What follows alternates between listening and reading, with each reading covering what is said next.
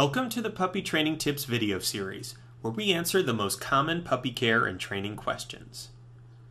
Today's question is, what are the best collars to use when I train my puppy? Having the right collar for training will allow for easier correction of unwanted behaviors and will ensure that your puppy and those around you are safe. Here are several collar choices for you to consider. Nylon flat collars are among the most commonly seen dog collars around.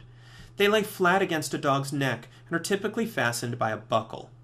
They come in different colors and are a great way to display your dog's tags. Unfortunately, this type of collar is not a good choice for training because when a leash pulls on it, it can press on the neck, causing harm. A more effective way of restraining your puppy during training is with a body harness.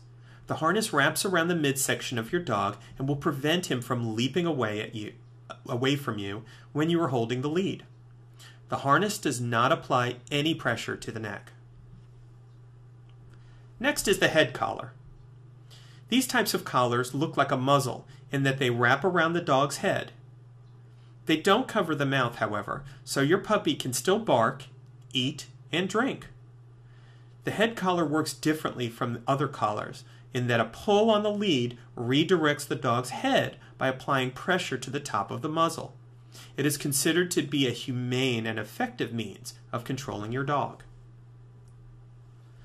Choker collars are metal collars that go around the neck that cinch when the lead is pulled. These collars are dangerous and frowned upon by trainers. Pinch collars have dull prongs which exert pressure around the neck when the leash is pulled.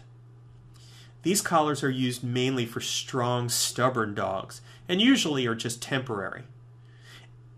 As you can see, there are several different choices for collars. Your best bet for puppy training classes is to use a harness or head collar, as they are effective and not harmful to your dog. To help you out more, we've listed some resources below we thought you might find useful.